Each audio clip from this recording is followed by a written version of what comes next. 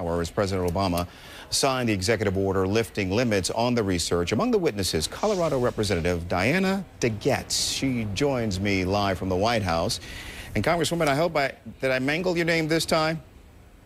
Sorry? Was it better? Did I pronounce your name better this time? Yes, you pronounced it better this time. So before this moment, I've been in the company with the president and mispronouncing your name. Is that correct? Exactly. Yes, you and the president. But I think you got it right the next time. One of the rare occasions when I'll be sharing company with the president. It's good to have you on the program today. As you heard just a moment ago, a powerful support from the former First Lady for this decision from the president today to sign this executive order. Your thoughts as this process unfolded and being in the room today?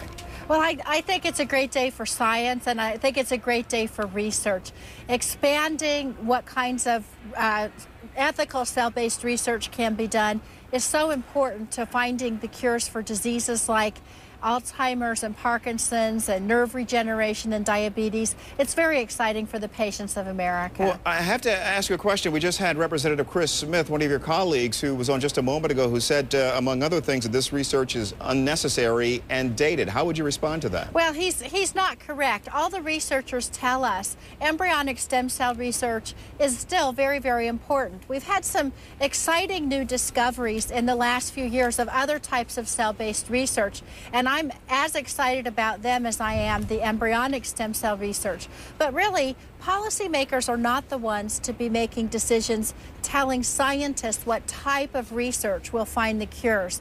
Instead, it's our job to really support all ethical types of cell-based research, and that's what the president reaffirmed today. Well, Congresswoman, let me ask you the question I've been asking all of our guests this morning. What is the sort of moral status of these embryos? Are we talking about life or potential life? What we need to remember, these are embryos which are created to give life. They're created for in vitro fertilization techniques, and then they're the embryos that are left over. These embryos are thrown away as medical waste.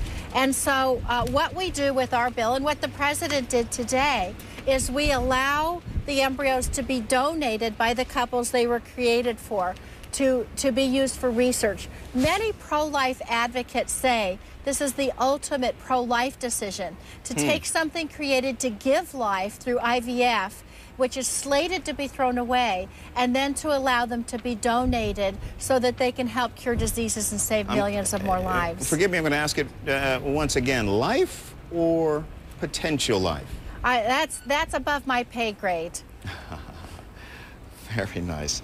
Congresswoman, we understand you're getting battered by 40-mile-per-hour winds. We thank you for your time. That's all right. It's all part of the job. Take care. All right, take care. U.S. troops getting out of Iraq